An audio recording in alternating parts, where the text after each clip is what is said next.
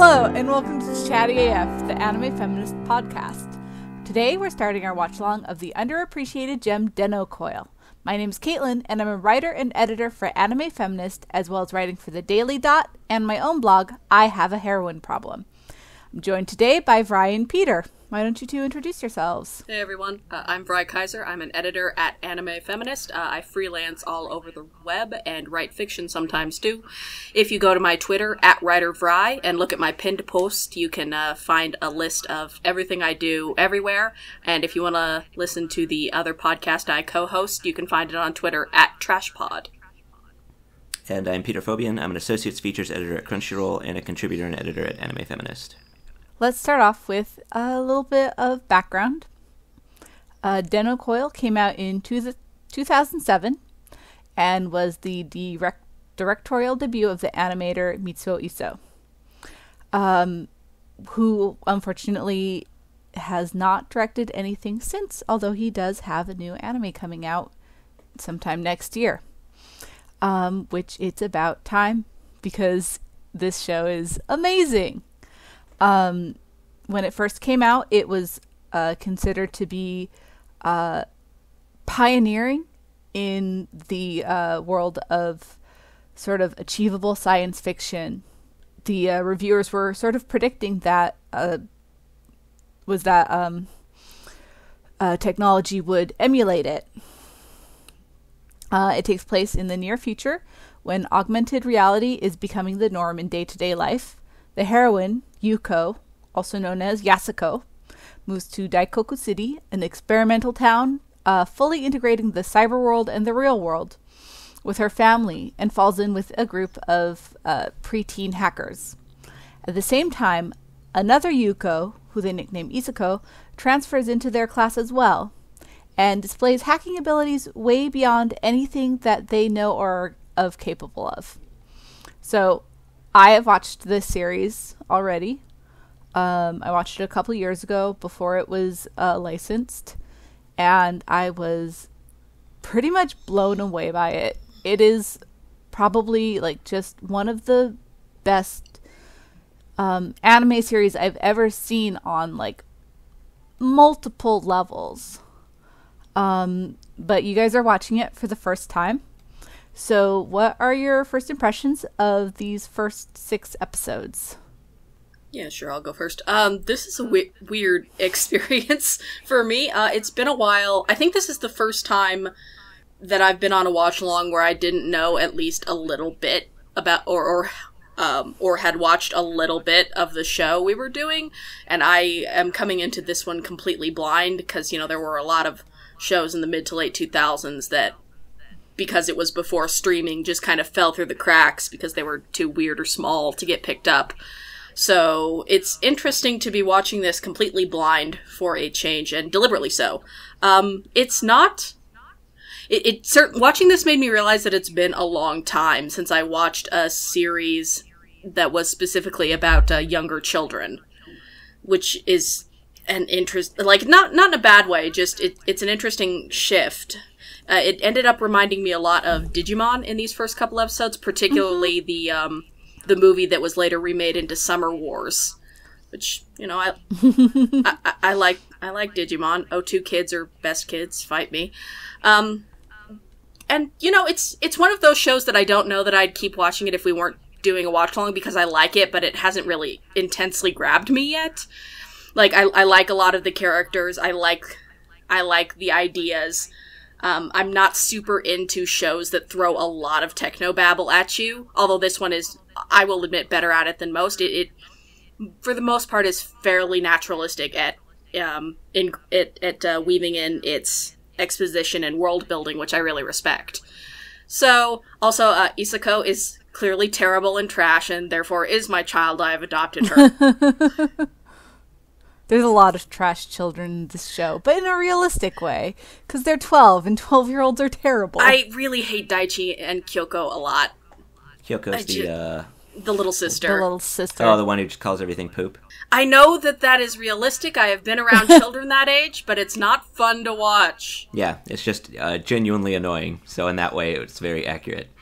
I want to be charming. Well, I mean, it's cute, but I just sort of imagine myself in Yasako's place, and I'd probably punch her across the room or something.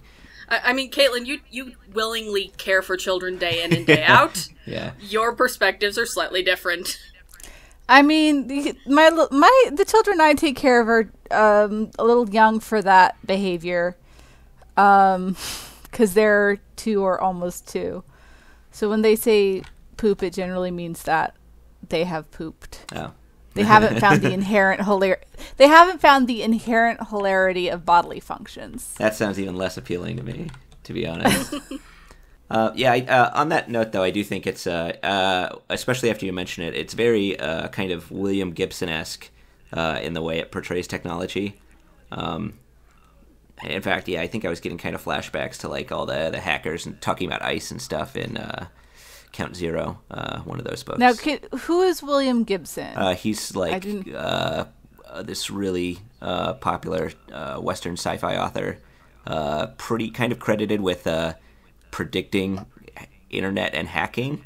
I don't know if I should go that far. Like a lot of the terms he used in his books ended up being what the actual things were called, just because people had read his books and then kind of invented that same thing. So like he had ICE, which is basically kind of like a firewall, before firewalls were created, and that became one of the terms for firewalls just because the people who ended up making the concept post Gibson coming up with it first had read his books and just started calling it the things that he'd call it. So he's credited with like kind of prognosticating a lot of the technological developments, maybe like 5 to 10 years before they come out in his books. Really great author. Johnny Mnemonic was one of his books. I don't know if he's gotten too many movie adaptations. I like Johnny Mnemonic, although it's got pretty mixed reviews. All right. William Gibson is good, Yeah. is what I was saying. Yeah, but Anyway. this is a lot cuter than a lot of his stuff. I think I'm pretty much on Vrai right now, where I'm kind of interested, and it's thrown some like cool ideas at me, but I can tell they're kind of slow burning it, and they're trying to head into something, but they need to like kind of lay a lot of groundwork and relationships first. So I'm not like super engaged, but I'm kind of interested as to where the series will go. Mm-hmm. Yeah, as it turns out, I don't watch a lot of 2-core shows anymore either, so that's also a shift in, I remember how these are paced. Okay. Mm-hmm. See, I actually prefer the 2-core pacing, because I'm old. No, you gotta feed it to me right now. All of your information and visual symbolism all at once. That worked really well for Yurikuma Arashi. Just want to mainline it. Oh god, yeah, right. Yurikuma Arashi, which I couldn't fix despite loving Ikuhara. Or couldn't finish. I do like that show, but holy god, is it a mess that needed 2 cores. Anyway, Den-noh Coil. Den-noh Coil. So yeah, I do think they sort of throw a lot at you in these first few episodes, but in a very like table setting way. Mm-hmm. Mm-hmm. Like they want you to get a sense of the world and a sense of the characters and their history. Which I really liked about it. I liked that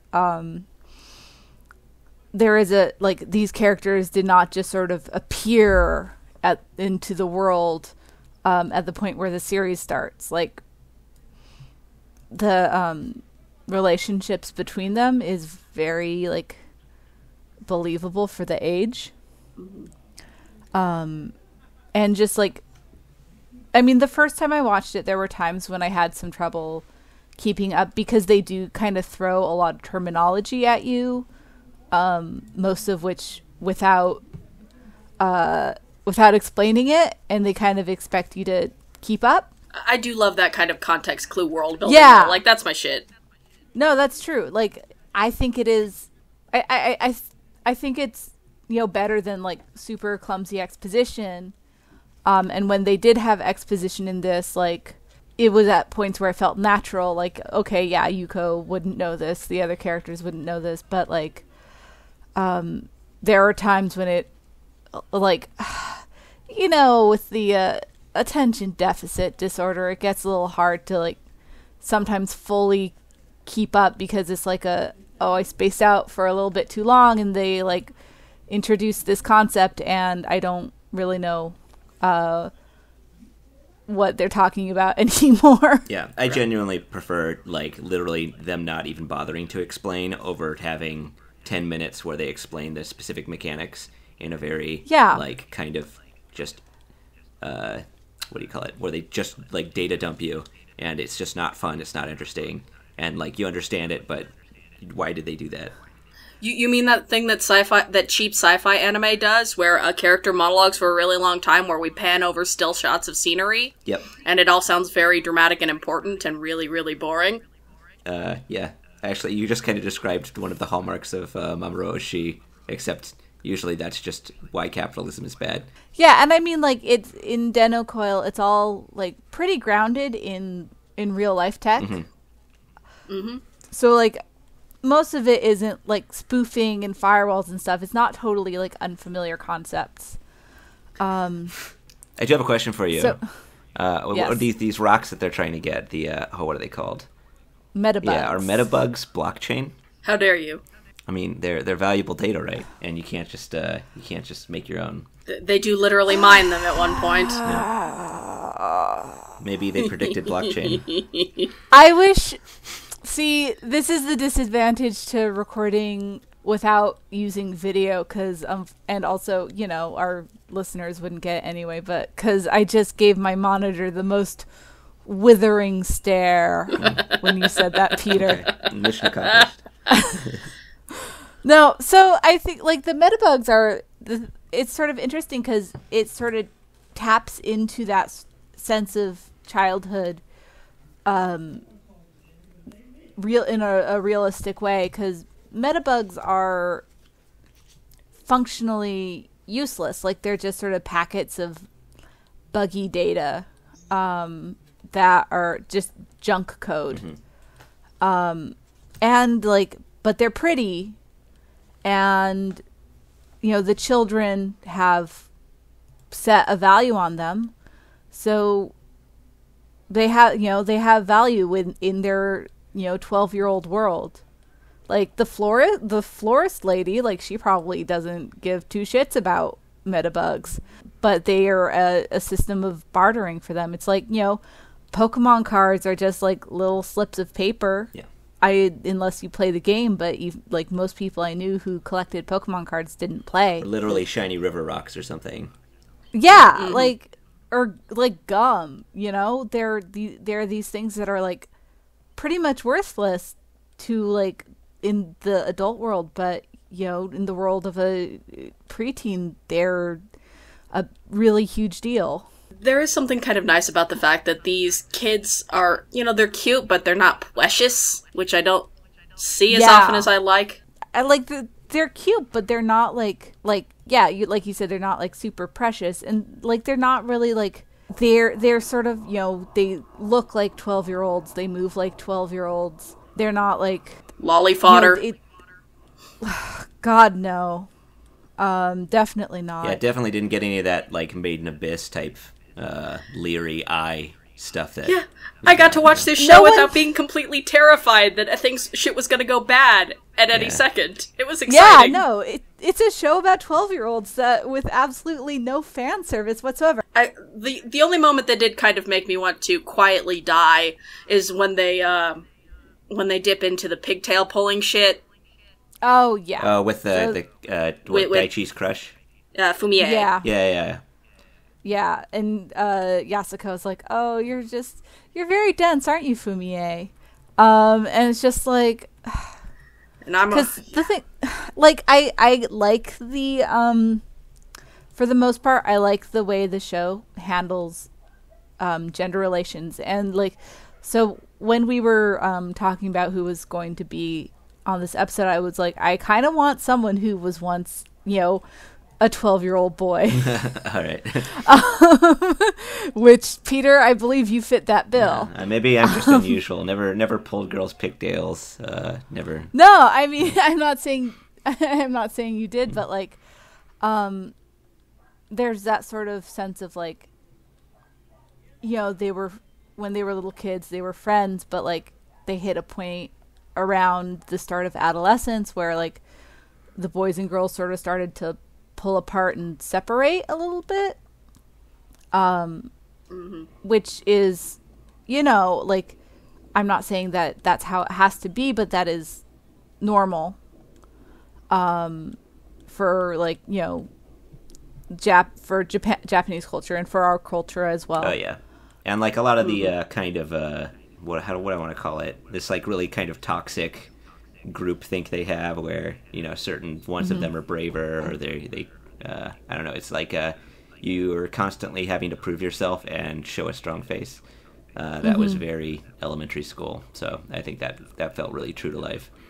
I do think that there was a little bit of a sense when Fumie was talking about how Daichi used to be annoying. There was a little bit of a sense of, oh well, boys will be boys, which was really annoying. Yeah, it's a shame because I like Fumie and I really like her friendship with Yasuko. I think that's really nice. And I enjoyed watching them kind of hang out and be dorks together in that way that kids can do when they have a shared interest, and, like, that's all that they need. Like, that's fun. I enjoy watching that. I kind of hope there's no romance at all in the series, even of the awkward preteen kind. I probably won't get my wish. I never do. But like, the friendship relationships are so nice, even between like the girls and Haraken, who is like distinctly marked out as older looking, and he's mature because he knows about death and shit. I don't know if I would say he's mature. I think he's sad boy. Yeah. I think he's depressed. Yeah. He is deeply, well, just in that sense that, like, he's clearly got visual markers of he looks a little bit taller than the other boys, despite being the same age. You know, he's got that sad expression and he doesn't talk much. Yeah, it's actually the same with Isako as well. They're both kind of taller, and they are more quiet, and she's a bit meaner, but she's trash, and I love her. Yeah. Isako's not a nice girl. So, and I did want to talk a little bit about Isako specifically, because I think the show does some really interesting things with her, even starting with these episodes.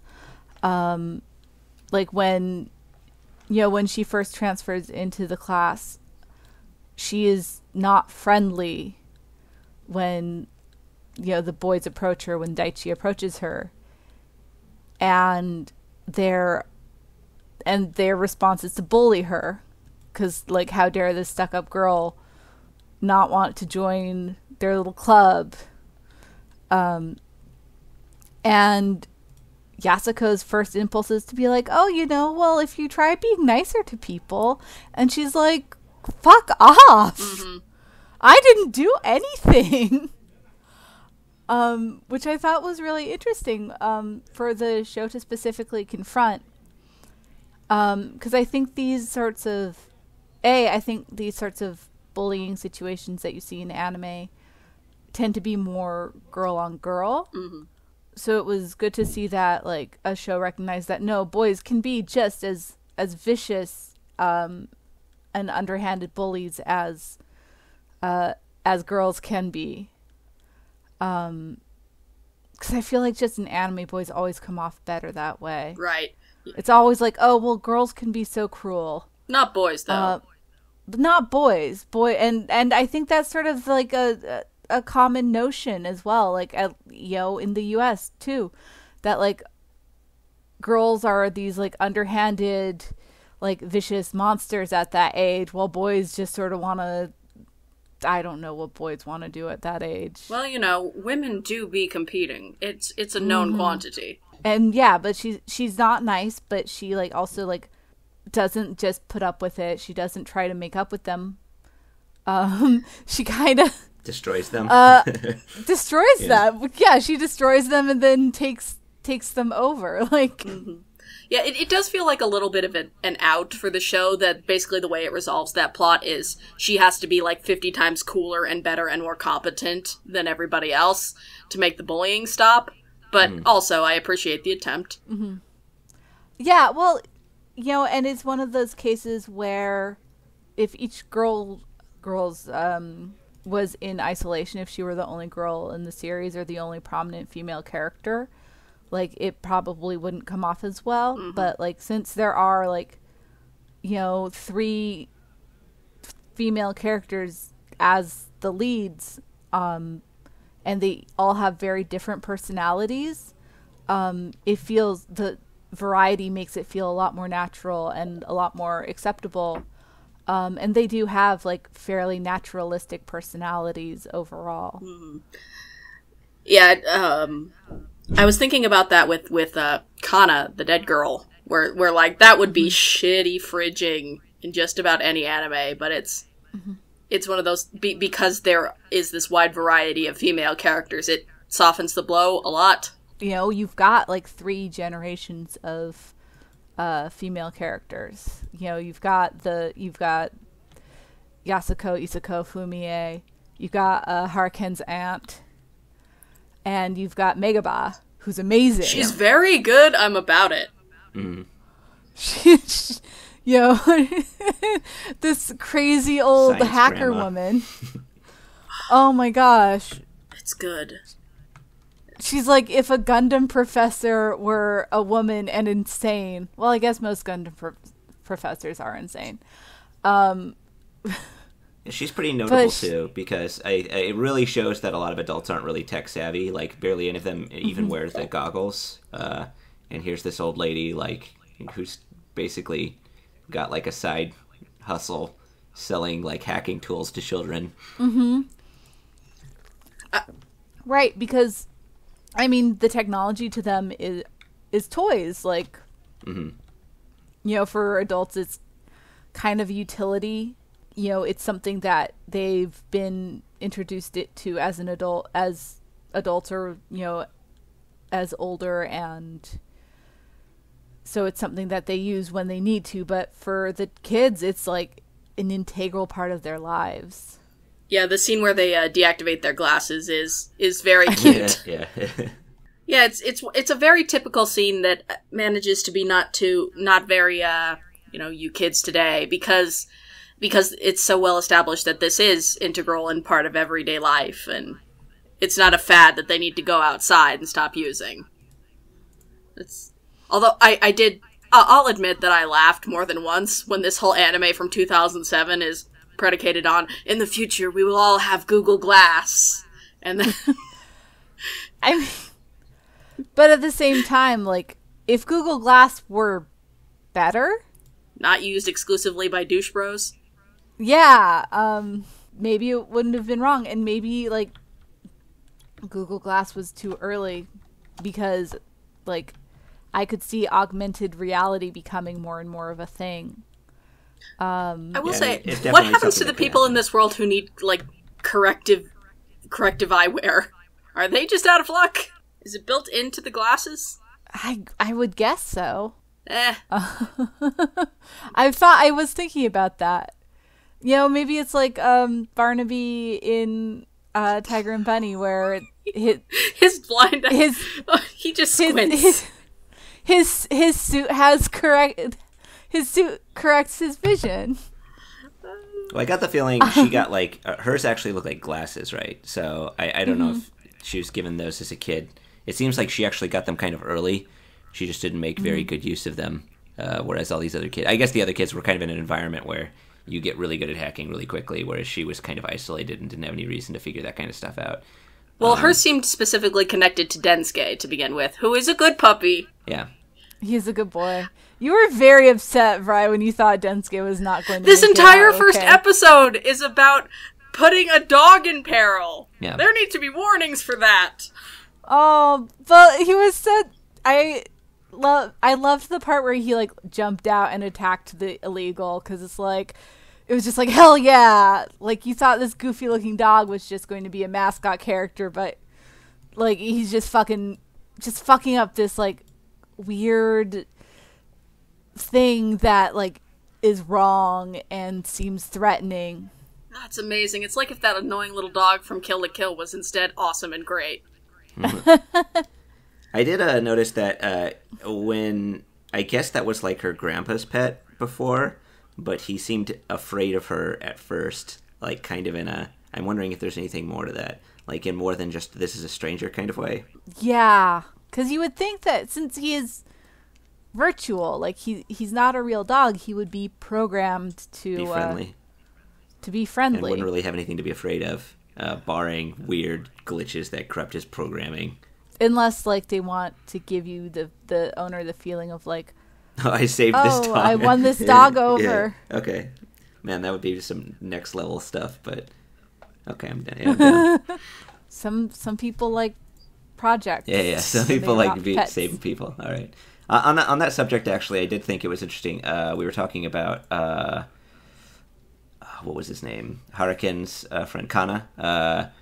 She was specifically killed by a vehicle that was on autopilot, which is I was just like, wow, that's super topical. Watching it today, because I think just like a couple weeks ago, somebody was hit by I don't know if it was a Google or an Uber autonomous car. Which has gotten into this debate about how the cars, whether they're programmed to save the pedestrian or the driver, and just by virtue of the fact that they're a product that people would want to buy for themselves, they would have to be designed to prioritize the driver's life if put into that situation, because who's going to buy a car that would prioritize somebody else's life when you're inside it? So I'm sure there's probably something else to, like, all these glitches are going to have negative effects, which is the whole reason why they have searchies. So maybe there was some sort of responsibility among all these hacker kids going around everywhere that might have driven that car off course, or government conspiracy or something maybe. But it's usually a government conspiracy. Yeah, it is kind of a very, I think, kind of on the nose kind of concern about handing that much kind of agency over to technology, giving it the ability to control like several ton fast-moving vehicles. That is pretty. It's kind of like an impressive look forward at future dangers, because I mean that's what's happening now, right? I don't think any kids have been hit or anything, but that's like some really good prediction, I guess. I mean, that's always the struggle with sci-fi stories about, you know, the dangers of technology, right? Is can they stick that landing between, you know, technology is a double-edged sword that is also integral to our lives, or I don't know, we should all just probably go back to living on farms in Smallville. Just not worry about it. Oh, Arjuna. Oh, man. We should do an episode about Arjuna. That would be wild.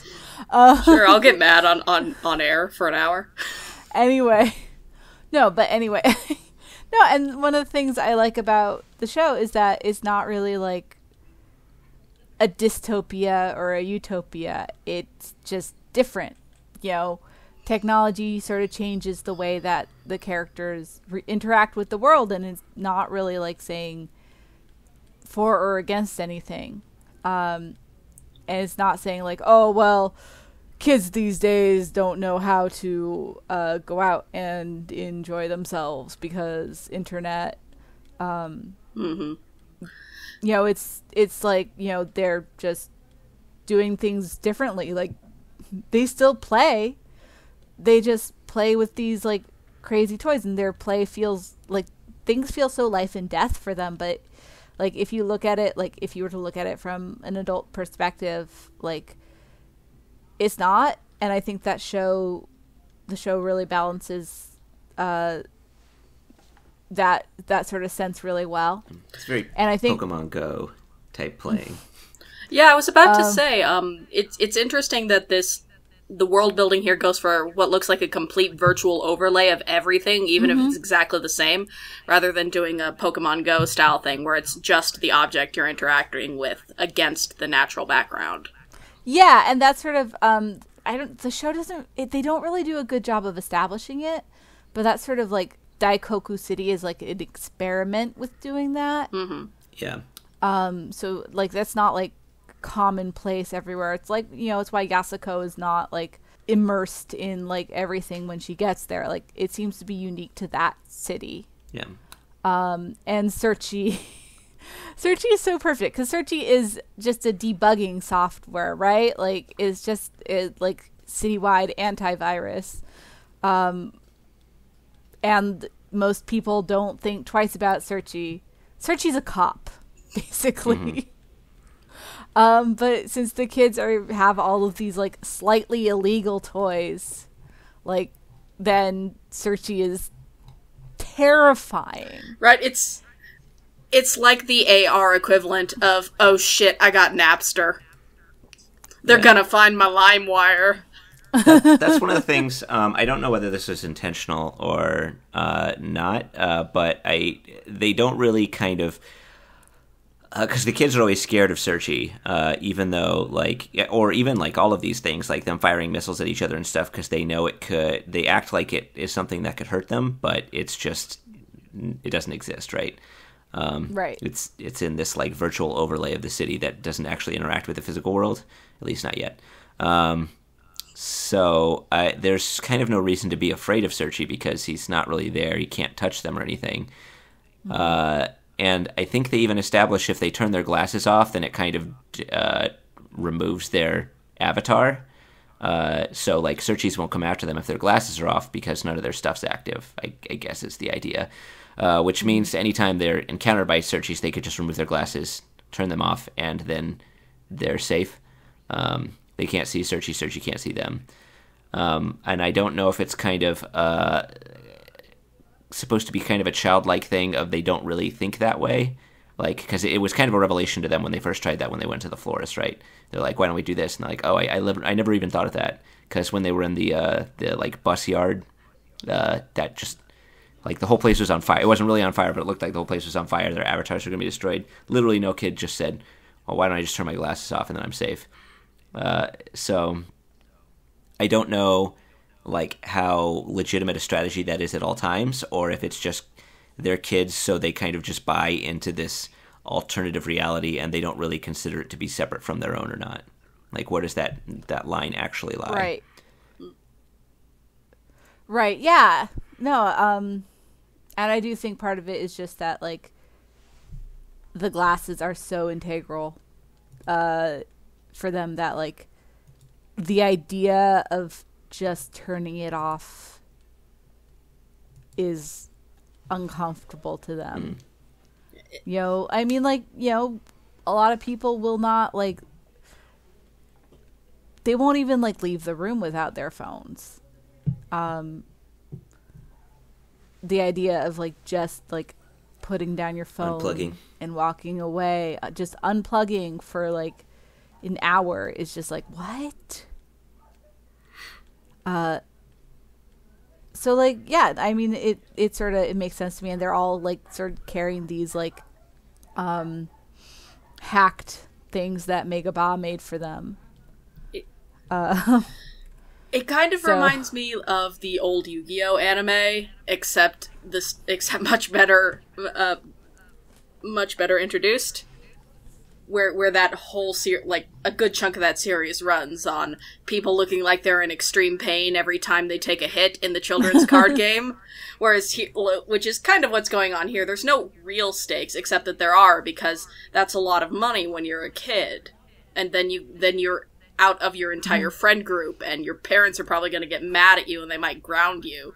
So it's surprisingly good at building up its own internal logic of what the stakes are to make them feel life or death without it having to go into this grimdark feeling of, and then these children might die, which you gotta escalate up to that, I presume. Yeah. I love that Megabaa sells everything out of a Dagashi shop.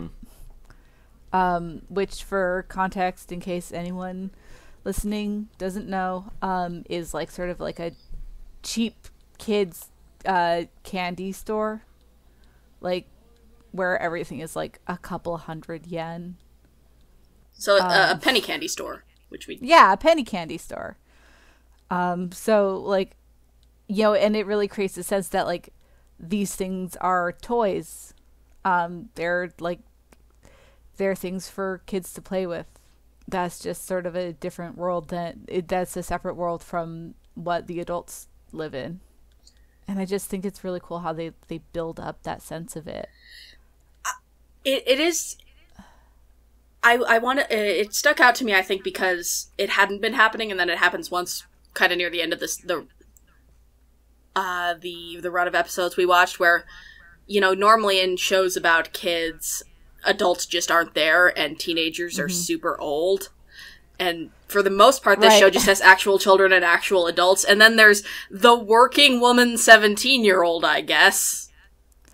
Did they say how old she's supposed to be? I thought it said 17 because that she yells at Haraken for calling her Obachan. Yeah, she definitely doesn't like the implication that she's older, but I mean that's pretty anime. What is her name? Yeah, Tamako. Yeah, I could have sworn it said she was still a teenager, but yeah, I think I do later on they show her like at school. So yeah, I mean, but they still also have their teacher who is still who remains Haraken is Romy Park. That explains why I instinctively like him. But anyway, I was saying, shit, what was I saying? Adults who are good. Yeah, oh yeah. Like, there are adults who are involved. There are teachers, not an incidental character. She sticks around. Daichi was a little shit to her. Daichi's just... I'm sure he will become useful and grow as a person, and right now, God, I want him to die. I hate that character type. Yeah. He ties in with the realism, which is unfortunate. Yeah. Because, all his friends are nice. They're brattier in a way that's like, you're 12, whatever. That's a terrible age, but also I don't hate you. Right. Like, we see a little bit of his family. Like, everyone makes sense as a character, and it's not an excuse, but it makes sense. Mm-hmm. Everyone there, everything feels very grounded throughout the series. Yeah, I will admit I'm looking forward to, I guess, discovering why you picked this show for the podcast, beyond the fact that, it's good and it has a lot of interesting female characters. I think that was a major part of it. No, I mean, and also, I don't think it's appreciated enough. It doesn't really, have anything, major to say about femininity, but I thought it was really cool that there's this show that has a gender balanced cast with female main characters and preteen characters who are realistic and not shown in this sort of very fan servicey way. And there are themes that are applicable to anime feminists, but there's I wouldn't necessarily say it's the feminist or not feminist themes. But is it feminist, Caitlin? What does the checkbox say? Yeah, I hadn't really heard of Den-noh Coil too much, except for I think Natasha mentioned it. Where were we? Mm-hmm. It was just after the Welcome to the Ballroom panel at AX last year. I think it was because somebody from Den-noh Coil was working on Welcome to the Ballroom. And past that, I hadn't heard too much of it, but just watching it, I'm kind of getting really big Serial Experiments Lane vibes, except the show is much, much more approachable. So if it kind of wants to tackle the same themes, I think it would probably be a better show to watch if you're wanting to recommend that kind of thing, because Lane is a really difficult watch unless you're super into that kind of stuff. It's kind of, what's the word I'm looking for? It's not friendly. Deliberately obtuse? Yes, that's also a good one. Yes, it certainly is. It can't be easy on this show that it's really hard to find, because if you Google it, the spelling is D-E-N-N-O-U coil. But on High Dive, which is where it's legally streaming right now, you can only find it if you search D-E-N-N-O-H I had coil. trouble. Yeah. I don't know why they decided to romanize it that way, because the cult fan, it's not a cult hit, but it definitely has a cult following, and it has always been spelled D-E-N-N-O-U. Yeah, that's how its Wikipedia page is currently. Oh, with the dash. So I don't know why they made that choice. It seems poorly thought out, but sort of that is. What does it is what it Den-noh is. mean in this case? Because Den is electric something. And no is brain. Oh, so it's electric brain, and then they always say in like the eye catches coil means like a group of children or something.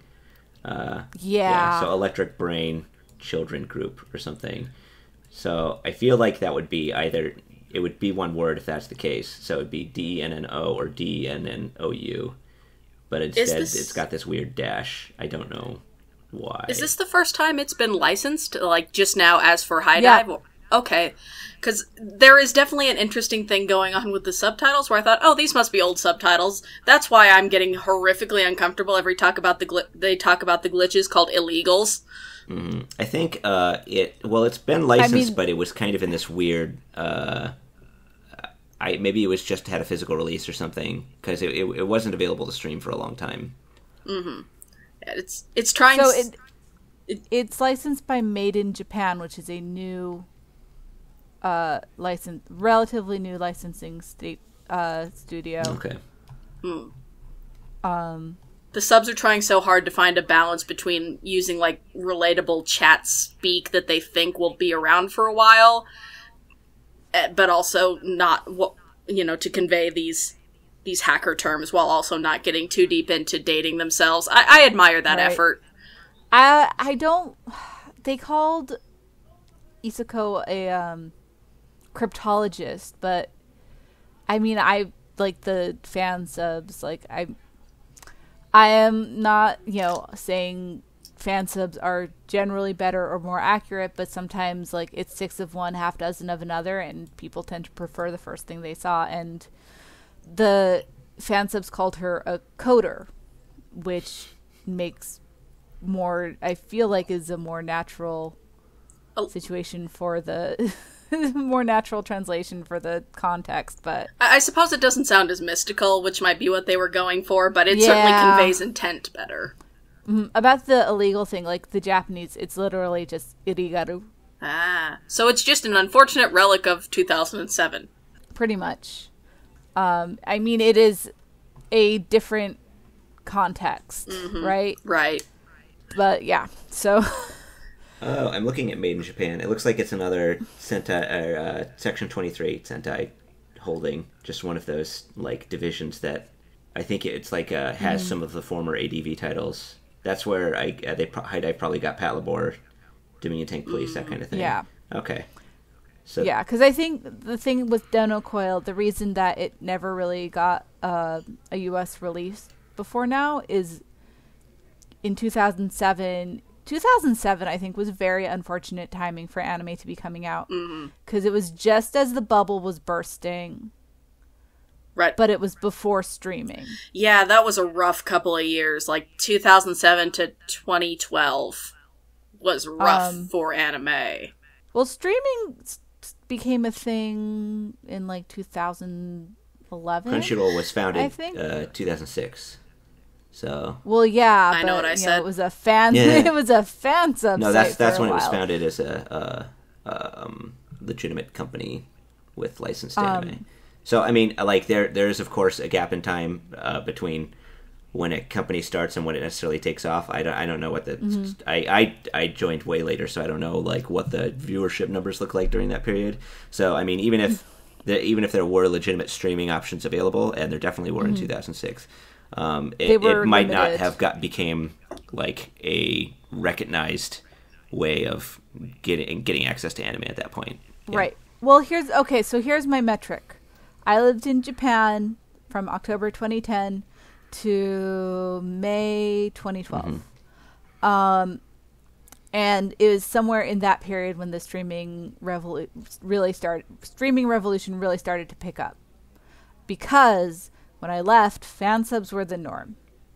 When I came back, everything was streaming. Well, not everything, but it was when, like, streaming was sort of becoming expected for the new series coming out. And it was still on the 1 week...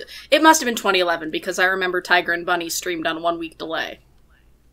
Right, on Hulu, which I think was a relatively, it was a relatively new idea. I think that was a really early simulcast. No. Yes, it was, and it gave me feelings, really painful feelings. Anyway.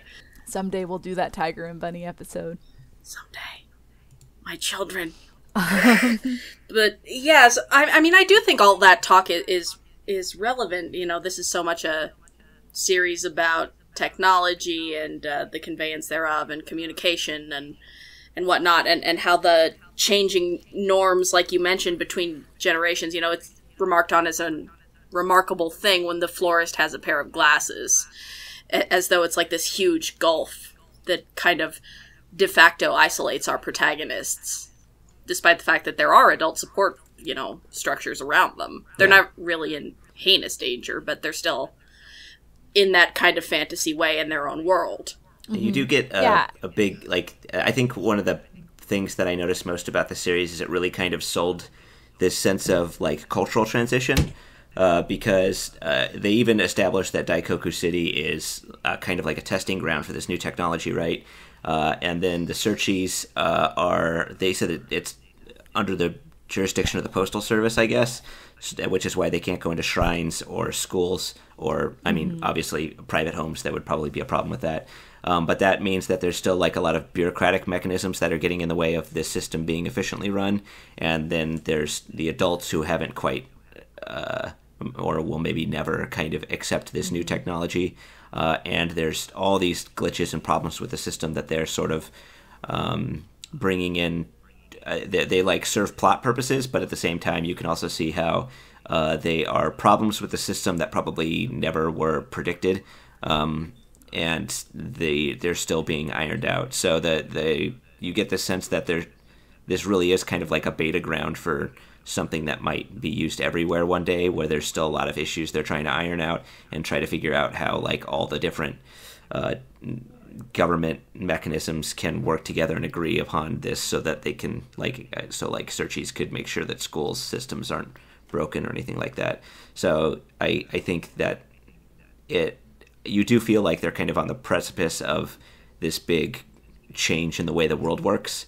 And this is kind of the very messy beginnings of this kind of technology. Mm-hmm. My one quibble with the realism that they create a sense of in the show is, why are all the colors so muted? Everything has this kind of tan-ish filter, and you would think in a children's series about children playing with basically these, technologically advanced toys, feeling like everything is larger than life and life or death, you would think the colors would be so much brighter. Yeah, I'll be honest, I like the writing so far. The designs are fine, they're functional, and some of them are neat, which I assume we'll see more of later. But as far as the actual direction, shot composition and the chosen color scheme, it's fine. The only scene that felt exceptionally lively and it really took advantage of the possibilities was the missile scene where Isako is being chased. Right, and I think I believe as we get more into everything, sort of things will start becoming more alive and more visually dynamic. But yeah, you would think things would look more vibrant because real life is colorful. It's very World War II kind of gray color palette. Kind of thing. And after watching Summer Wars, I just kind of expect internet stuff to be hyper psychedelically colored, especially when it's all these hacky programs made by kids who have no aesthetic taste built up yet. Everything would probably look garish, but it's all very mundane looking and sticking with the real life, very bled out color palette that they're using. Yeah, and there are definitely some nascent themes going on here about reality and technology interacting, with that scene where Isako is really worried about a glitch breaking down in a real space, quote unquote, or that scene where Kyoko puts her Play-Doh on top of Densuke's head and it stays there you know, that I'm sure they're going to build out on that later, but for now, It might have been virtual Play-Doh. we just don't know. Just don't know. Was the Play-Doh real? That's the big question we're hoping to answer by the end. Did the Play-Doh fall over? Yeah. Did it just fall right through him into the floor, but, like, she thought it was on his head? Big questions. Yep. There's just one thing that I've been wanting to point out, and I never managed to segue into it. Mm-hmm.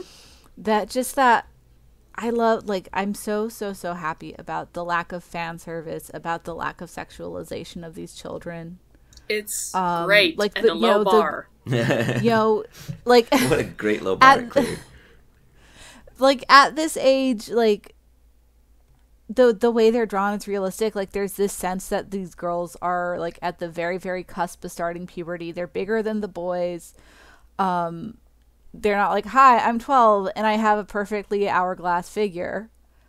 Like, I mean, there are girls who get boobs early, but, like, not like in anime they do, right? Like, right. But they're also not like Kana and Dragon Maid, where I need the camera to stop focusing on her thighs every time she sits down.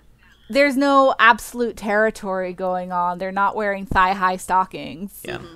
Like, it's also not putting them in positions where they're, like, compromised like that, I think. I think Made in Abyss is actually a really good comparison, because I wouldn't say Made in Abyss has, like, sexualized character designs. They both have very, like, built-out, like, very deliberate worlds that they're trying to create. But Made in Abyss just consistently puts its characters into situations. I'm not waiting to hear that the author of Den-noh Coil has been arrested in a couple of years. Yeah. No one wets their pants. Yeah, that's great. God. Oh, Made in Abyss. Anyway, and, like, there's, like, one shot where Isako is supposed to look alluring, and that is strictly from Daichi's point of view. She's drinking a soda. Because she's drinking a soda because the boys seem to regard the girls with this mix of scorn and terror, which I am told is very real for boys that age. Peter, how do you feel about that? Scorn and terror. I wouldn't know. I don't know if that's my personal experience, but I guess I wouldn't be surprised based on some of my elementary school interactions that I remember. I mean, I definitely felt a lot of scorn for boys at that age. Damn. So, is there anything else that you really liked or disliked about the show that you want to go into? I'm excited to see where it goes from here. You know, this is the kind of show where I'm usually just hanging out and waiting for the second core, where it's done establishing all of its relevant themes and it can kind of play with them. So, interesting to see what they choose as the episode 13 mini climax. Yeah. Oh, episode 13 is, you'll get there when you get there. Oh, that's a good sign. That's a thank you for that. No, episode 13 is considered one of the show's best episodes. Okay, wow.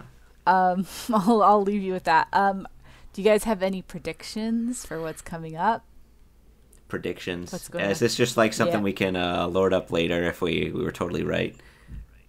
Yeah. Okay. I'm going to say, like, my prediction, just so that I can, like, load it up if I'm right, is that they're all actually in a virtual world. Let's go with that one. What a twist. Yeah. As far as what I'm really hoping for, I think I'm pretty much with Vrai on this one. I like with a 24 episode series, you're going to kind of hit. It's going to be a lot of establishing the setting, kind of some like lazier episodes, and then the big turn going into the second core where the show gets serious about what it's doing. So I'm curious as to, like, the show's done a really good job of building up a very convincing world, and I kind of want to just know, like, what its plans are, which it sounds I'm like hoping. to. I mean, I know I've been spoiled by Satoshi Kon, but I'm kind of hoping the second half gets a little trippy. All right. Also, well, we're just throwing out guesses. Yeah. Isako is working for Haruken's sister. That's who she was talking to on the phone. Oh, okay. You mean his aunt? Yep, there we Okay, go. the motorcycle girl. Tomoko. Okay, Yeah. okay. All right. Just real quick, I want to go over the mysteries that have been brought up in these 6 episodes. There is Isako's hacking ability. There is Kana. There is 4423. Yeah. I wrote that down.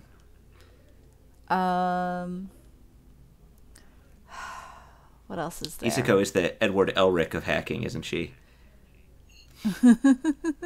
I mean, she has a weird bleeding eye, so Yeah. it's not actually bleeding, but like, No hands. Will Miss Maiko ever get married? Okay. hey, what if we dropped that and never spoke about it again? That would be amazing. No, it's really just Daichi being shitty. I'll tell you that one right away. It's just Daichi being a shitty teenage boy, like being like, "Oh well, why aren't you married yet?" You know, and sort of repeating this sort of macho, like, oh, if a woman Miss Maiko's age is working and not married, then she must be, then that must be like what she is after. Mm-hmm. What else? Are there any other mysteries? They set up a lot. Why illegals are jumping into pets? Ah, yes, and the whole illegal thing, i.e., one of the major plot points. Yeah. Isako seems to specifically be after some weird illegal code for unknown reasons. Yeah, Isako's whole thing. Her whole thing is that is a mystery. Mm-hmm. Like, what the fuck is her deal? Because she's got a deal for sure. So I think that wraps up the episode. I think so. So next time we're watching 7 to 13, right? Next time we'll be watching episode 7 to 13, which will take us halfway through the series. That's our episode. Thanks for listening. If you enjoyed this, check out our website at animefeminist.com, where we have a lot of other content about anime and feminism, and also manga and games and what have you. If you really like us, please consider becoming a patron by supporting us on Patreon. Our Patreon is Anime Feminist, and even $1 a month really adds up and helps us enormously. I believe we just started breaking even, but there are so many things that we would like to be able to add to the website. Things like transcribing podcasts for greater accessibility, convention visits, things like that. So whatever you can contribute will help us reach those goals. You can also follow our Twitter at Anime Feminist, our Facebook at Anime Fem, and our Tumblr at Anime Feminist. Once again, thanks for listening. And remember to spay and neuter your digital pets, everyone. Oh, that's a good Yes. outro. Nice.